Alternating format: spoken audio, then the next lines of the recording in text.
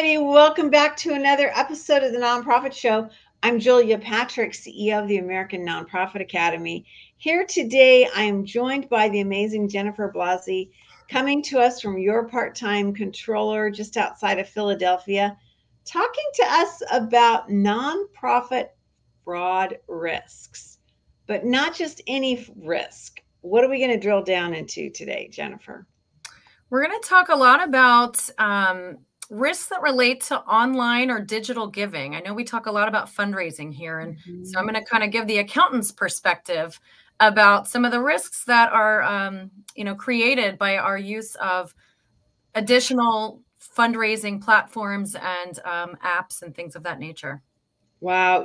Just when we think we're like getting in the stream of things, doing it right, getting ourselves more digitally facing for donors, and then we have to think about this. So I'm like really glad we're having this conversation, Jennifer, because as we move into this holiday season right around the corner, this is going to be for a lot of nonprofits a huge component. And for some nonprofits, kind of like the first season that they've really leaned into this, these platforms and the whole concept of digital giving. So, hey, I want to make sure that we give a shout out to all of our presenting sponsors. They include Bloomerang, American Nonprofit Academy, Staffing Boutique, Nonprofit Thought Leader, Your Part-Time Controller, Fundraisers Friday, our new Friday episode, super fun, all about fundraising. And then 180 Management Group. So these are the folks that join us day in and day out. Also, we have this amazing cohort of co-hosts. Say that fast 3 times, Jennifer. And they come to us from all over the country. They're incredibly diverse in terms of the areas that they serve and the parts of the sector they work with. Amazing people. And so I hope you've been able to get to meet them and learn from them just like I have been. Okay, Jennifer, my friend, you are in the hot seat. You have an interesting background because you have served in the nonprofit sector, right? I have. I've been a controller and a CFO at a couple different nonprofits. So I've been in the hot seat. I've experienced some of the pains that nonprofits can experience, but I'm now on the consulting side. So at your part-time controller, I consult with and work with a lot of nonprofits on best practices and tips and how to do their financials better and internal controls, all that great stuff. And originally, I'm an auditor at heart, and I was also a forensic accountant for many years. So I have a wide perspective on these topics. So being a forensic auditor and understanding this gives you the ability and the amazing viewpoint of talking about this today. So I really appreciate this because I feel, and I don't know what you think, but before we get into it, I feel like some of this is somewhat new because we're just trying to become more digitally focused with our donors, right? And so for some organizations, they're just kind of getting on the train with donate now buttons and all of these different tools that before it was kind of just like, snail mail checks, right? Absolutely. And we want to encourage that. And I think, there's often a collaboration needed between fundraising professionals, development professionals, and then the accountants. We're often like putting on the brakes. Hang on. We don't want to prevent bringing in the money, right? We just want to tap the brakes a little bit to, make sure that we're being thoughtful about how we're accepting money, how we're accepting payments, and making sure everyone's aware of the risks that can be created by offering all these great, options of donating money, right? All nonprofits need cash. They need money. They want no strings attached. And we want to make it as easy as possible for them to give it, right? So that's why donating on your website and now all these great new cash apps that are out there. Some donors have their preferences, right? They want to give to you. I use this app, right? And I by no means endorse any apps or critique any of the apps, but we just have to have the conversation internally at organizations about what are we using, what's appropriate, and what are the controls around it to make sure that we have appropriate use and that our donors are also safeguarded. So let's start with that because the cash app phenomena, I mean, oh my gosh, it's just everywhere. And I know with my local bank, even they are, pushing out information to their clients and trying to get their clients, more in line with this. I mean, you're seeing this at valet stations to, hairdressers and nail techs.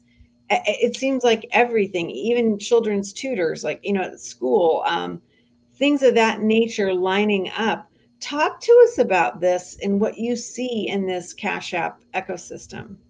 So there's certainly so many available, right? But as Yeah. a nonprofit, to receive, donations that are eligible for a tax deduction, you want to make sure your organization has an organization account with these apps, right? So if you're out at an offsite event, a fundraising event, and you're accepting donations through a Cash App, it should be your organization's Cash App, right? If somebody gives money to a personal app and that employee then turns it over, you may have invalidated your tax deduction.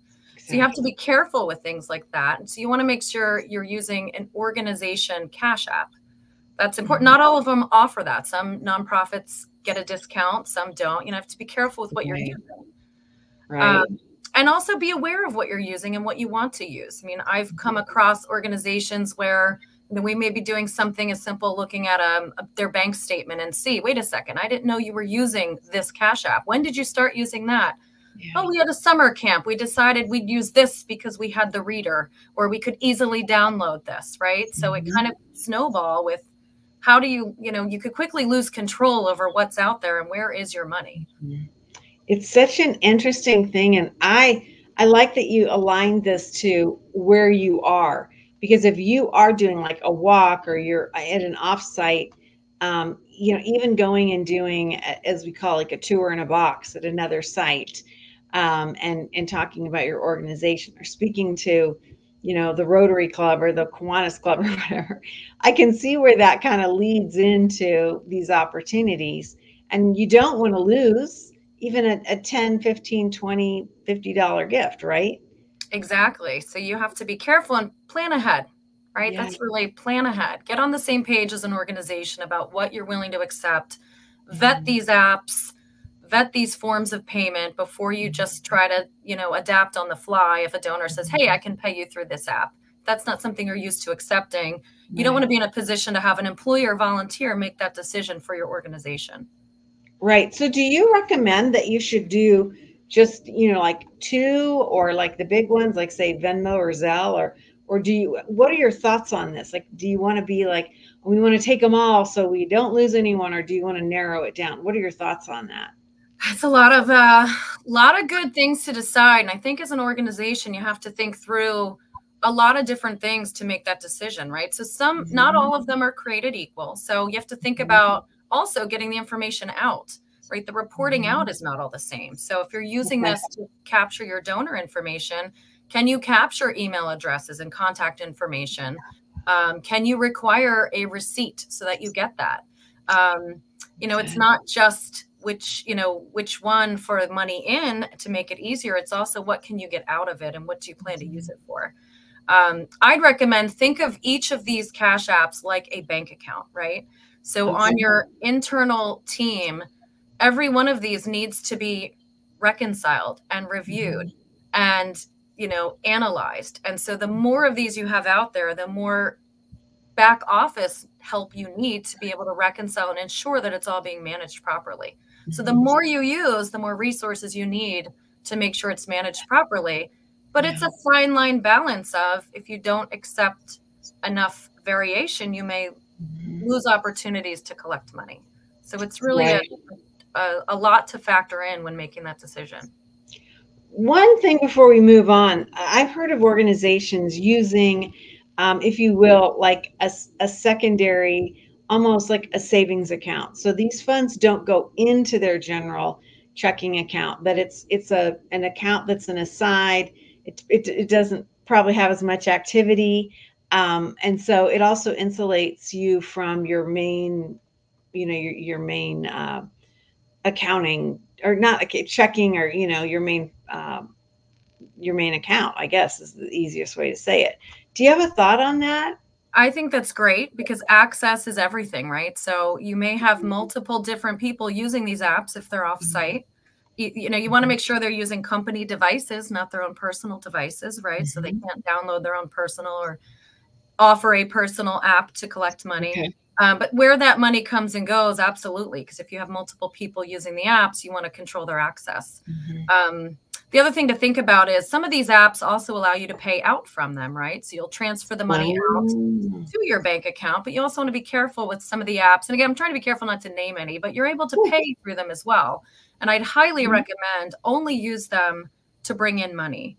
All your payments, have that go through your normal AP process, right? That has controls, purchasing requests, different people involved. And that's another way to just help reduce risk with using these apps, right? Money coming in should only get transferred into, the bank account where it's going to go. That should be limited from your larger pot of funds, all to help reduce risk.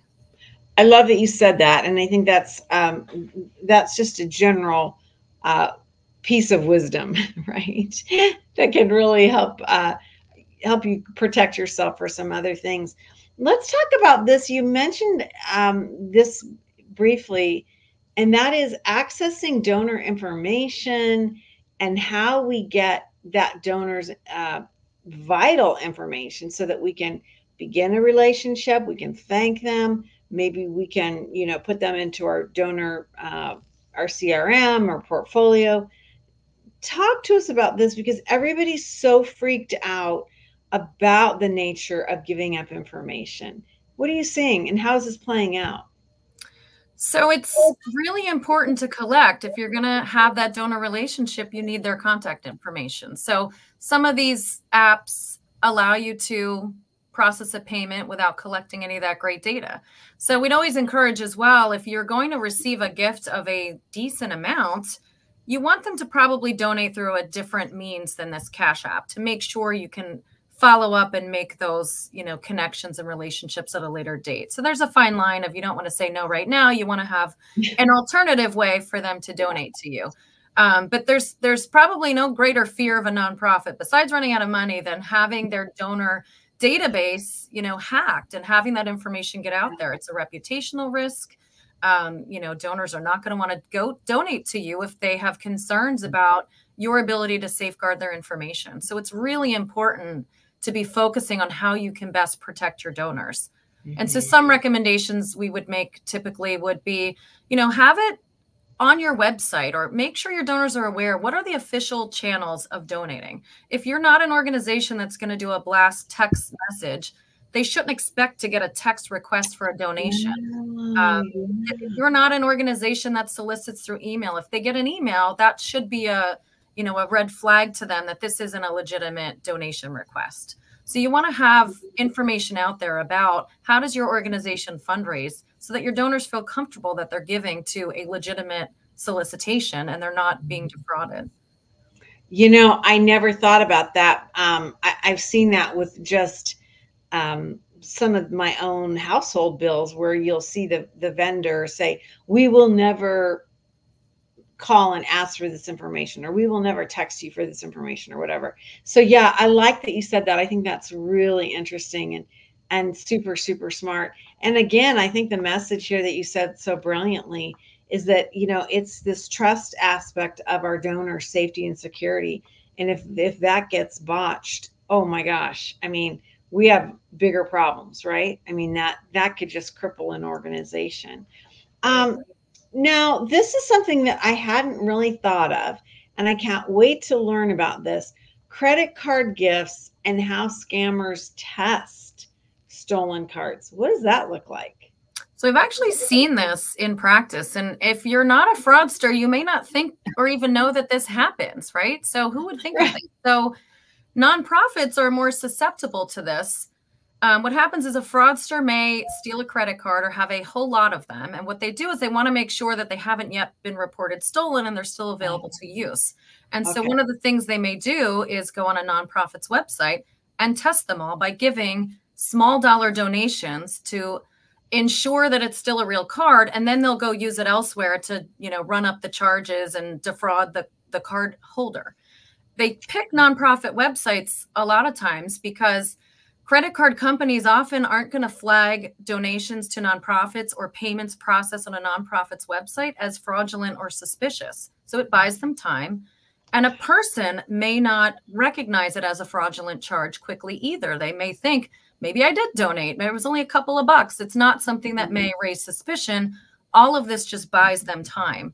And often there's not a shipping address attached to it, right? You're not buying anything. And so some sites may allow you to just put in, the name, the card number, and you're on your way, and you don't have to provide much other identifying information. So it's a real problem, and it's identified a lot of times through the credit card processor, or if you have a development person that's watching, or getting notified, you'll often see a flurry of activity with small dollar amount donations in a brief period of time. And that's a big sign that your website may have a problem. And it really can impact the nonprofit in a negative way without even trying to, without them actively doing anything. Right. What a fascinating thing, because if you, let's say you go to a department store that a charge is, you've never shopped, I know those things will get flagged up, but I think this is just like crazy, wickedly smart to do the nonprofit thing, because it seems innocuous and it seems plausible, right? Like, oh, this customer just did a $10 or $20 gift. Exactly. And the person may, donate to a bunch of organizations and not think much of it. And so, when the person who's been scammed realizes it, the nonprofit can be on the hook for returning the gift, the transaction processing fees, right? And I'm talking, sometimes these are thousands or tens of thousands transactions at a time. And so the nonprofit may be on the hook for all those processing fees that get charged every time a credit card is run on your website. There may be chargeback fees. And if these examples happen, if you look in the news, you can see the fees and the costs involved for the nonprofit to rectify this can be horrible for a budget. Like, nonprofits don't have the budget to fight this type of scam. Yeah. Well, just the bandwidth. I mean, you're trying to do, the work of the angels, and then you have to mess around with something like this. It's heartbreaking. It really is. Let's talk about this fraud, and this is just fascinating, because again, this is one of those things that really presents itself in this digital realm and maybe not anywhere else. Gift refunds. This donation was made in error. Please refund this. Yeah, and this is a real thing too, and we do see it. I mean, it's happened with checks. There's a lot of stories in the news about checks, and then they request a partial refund. But it happens a lot with digital and credit cards. Think about if you make a gift on a website, and it's, same thing, stolen credit card. They make multiple gifts on your website and then call you up and say, technical error, my gift went through and you charged my credit card, 4 times. Can you please refund me? I only meant to donate once. That seems pretty plausible, right? If someone makes that request. And so what they're doing is they're using a stolen card to donate money to you, and then they're requesting a refund back, partial or in whole. Sometimes it's a tech error. Sometimes it's, I meant to donate $10 and it charged me $100. And then they want you to refund you money in a different form than what the original gift was made. Right. And so that's to be mailed, or, refund me to a different card because that card's closed, things like that. So that's really the alert, is that the refund is going to be processed through a different path.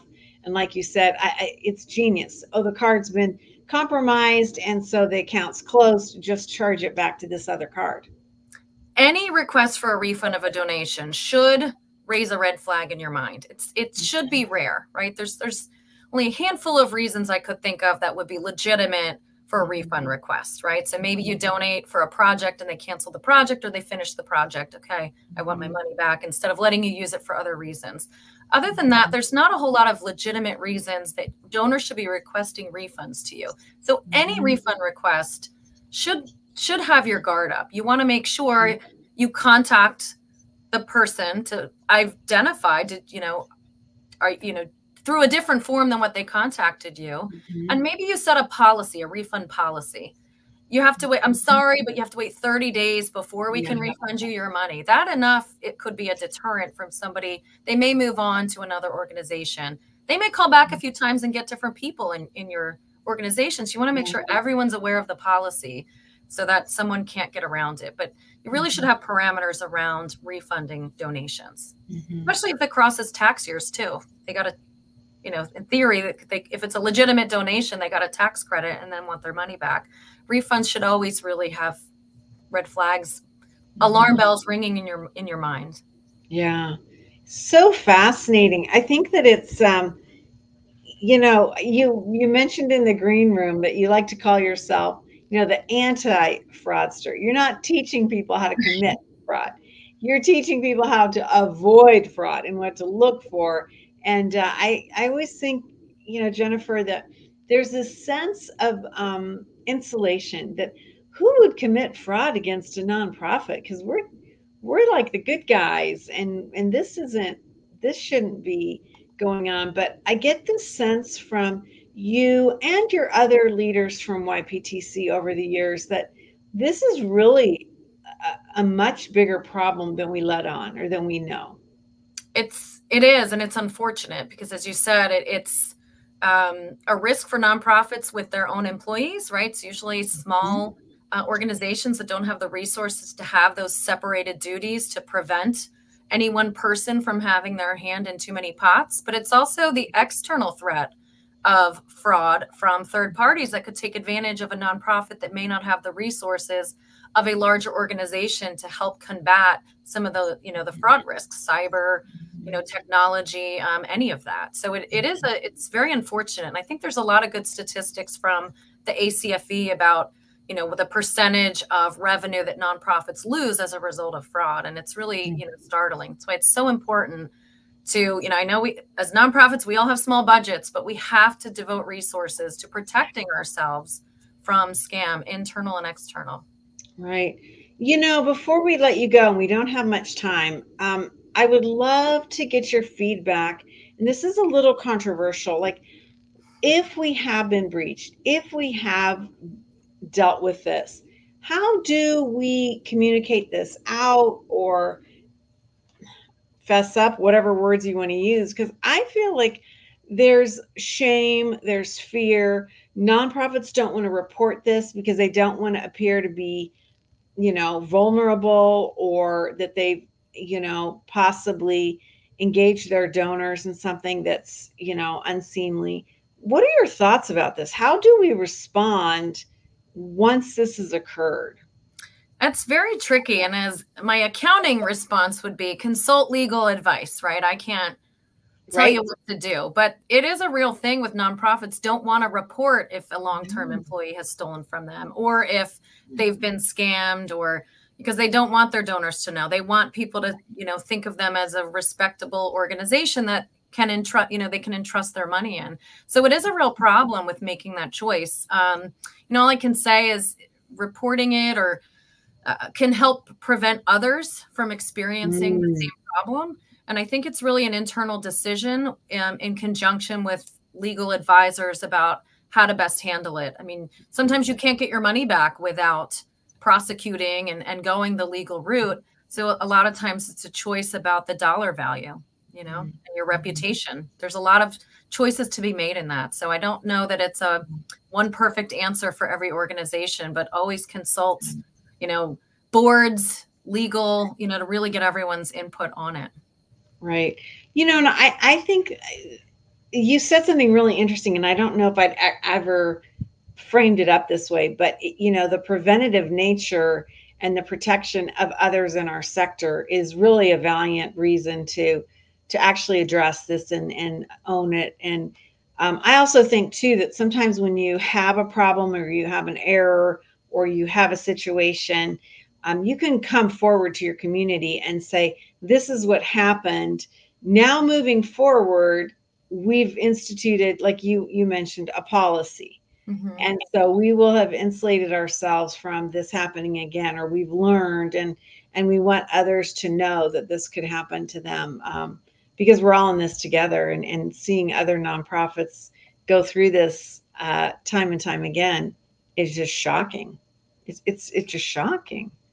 Absolutely. And there's times I think you're legally required to report if, you know, information is leaked or gets out there. But it Yeah. is definitely, you know, something to really manage and control the Mhm. communication around, because like you just said, it can be helpful for others to see that you're taking action. A lot of times people who are committing fraud don't stop with once, right? So they may go get hired by another nonprofit. They may go scam, you know, another nonprofit, and it just, you know, hurts everyone. So, you know, taking that stand and being proactive in your community to say, you know, this happened. Here's what we did about it. Here's how we're going to be safer going forward. But here's what we want to do to help everyone else from Mhm. experiencing what we just experienced. And sometimes you may not even get scammed. It's the attempt, right?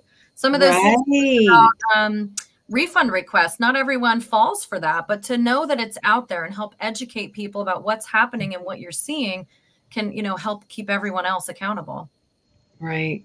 You know, I love that you said that. And that's a really interesting thing too. I think especially putting it in the context of Q4, we're moving through this like big push, so many campaigns, holiday giving, year-end giving, we're trying to meet our goals, and it's just like this really, really busy time. I can see where this is the time for things to kind of fall through the cracks, right?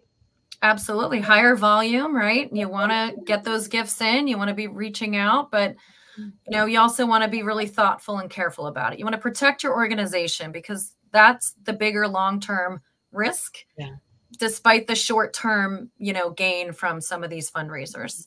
If you don't protect yourself and use caution and due diligence, you're not setting yourself up for, you know, long-term success. And that's Right. why we say as the accounting team is probably the ones always saying, hang on, slow down, let's think about this. Let's not react. Let's plan and be thoughtful about how we do everything as it relates to, you know, your finances. Yeah, I love it. I think that's a wise approach to take, right? And I think that we do get anxious and frustrated by changing the cadence of these things. Everything's a rush, everything's an emergency, everything has to happen now. But I think you're right. Just having that, take a deep breath. This might take us a couple days, or we need to investigate this a little bit further, I think is a healthy thing to do. I mean, just in terms of general operations, right? I mean, I think it's always it's hard, but I think ultimately it can be the smarter choice for managing things. Wow, this has been really good. I'm sad that we have to have these conversations, Jennifer, because it's just heartbreaking to think that you are working so hard as a nonprofit leader organization, whether you're a volunteer or you're paid staff, and then to have to deal with these things is just gut wrenching because you know it diverts your good work and your attention away to something that doesn't help your organization, right? And so it's such a tough thing to talk about and such a tough thing to strategize. But we've really been fortunate to have Jennifer Blasy here, manager, your part time controller, coming to us from the Philadelphia area and really helping us to understand some of these nuanced fraud opportunities that come specifically with digital giving and how we look at this. So, I've got to believe that this is changing every day and there are always new things, Jennifer, right? There are. And the best advice we can give is just make yourself a hard target. If things take a little longer, seem more complicated, most fraudsters are going to abandon you and move on to someone a lot easier. So make yourself not be an easy target. Love it. Those are wise words to end on today, my friend. Absolutely. Again, check out yptc.com. They have an amazing trove of resources. You don't have to be one of their clients to access them. They have a lot of thought leadership that goes on throughout their organization, talking about so many different aspects of accounting and financial management. So yptc.com.